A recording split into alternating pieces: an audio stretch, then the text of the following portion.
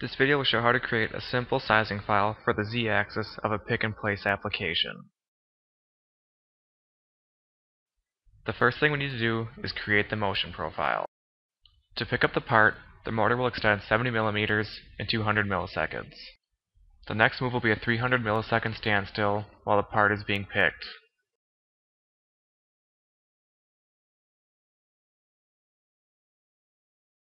In 200 milliseconds, the motor will retract 70 millimeters. The stroke needs to be set to -70. The final move for this motion profile is a 300 millisecond standstill.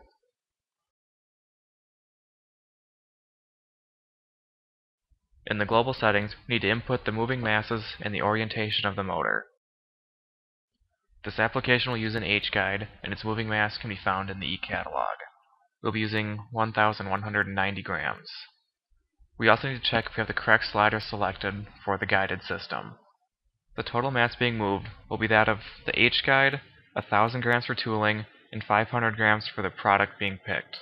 In general, 5 to 7 newtons of dry friction are added, and the orientation needs to be changed to vertical, with positive going down.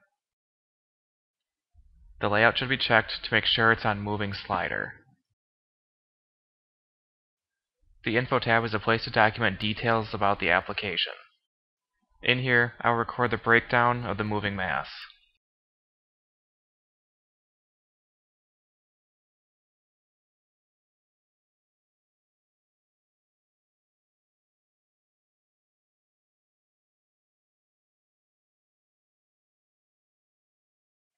Then click OK to save the changes.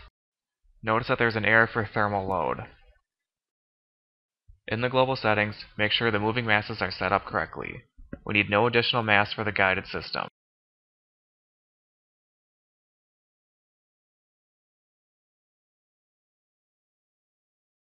This is because the moving mass for the H-guide also includes the slider.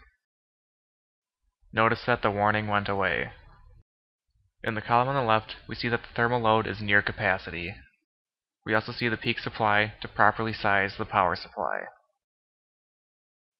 We are currently in the Limits SF tab, and that shows the stroke limits and the force limit. The Limits PT tab shows the power dissipation, the percentage of short-term overload, and the percentage of thermal load. The Kinematics tab shows stroke, speed, acceleration, and force. The Layout tab shows a diagram to reference the stator and slider positions at both ends of the stroke. Once we've determined that everything looks good, we can save the file.